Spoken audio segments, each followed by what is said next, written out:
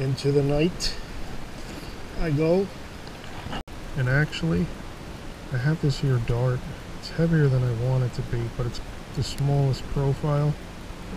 And I am going to take off that trailer. That'll work. There's lots of robins out there, the occasional fluke. There's the robins, right by my feet. And that's good.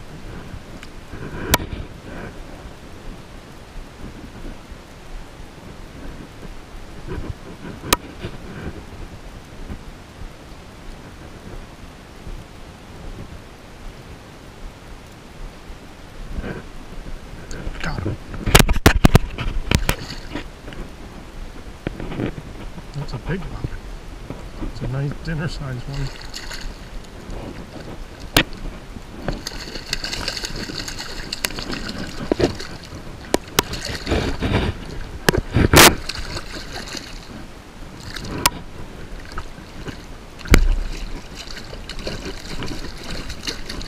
Wow, he's like a bass. Oh. You get that tail in the water. They get that leverage.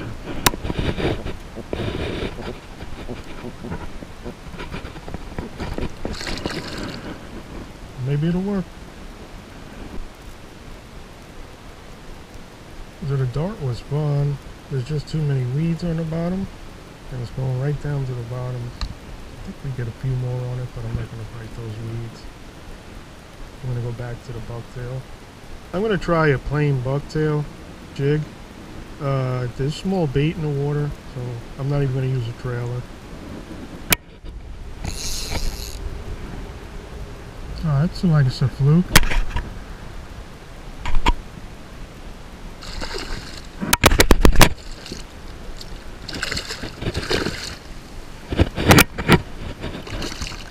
I'll just use that.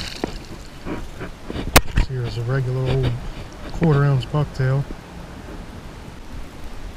Even greater dark the moon. It's weedy right now, so I'm going to try this here worm. It's something I can work through the weeds. Maybe they'll subside and we'll see what we'll get. Oh.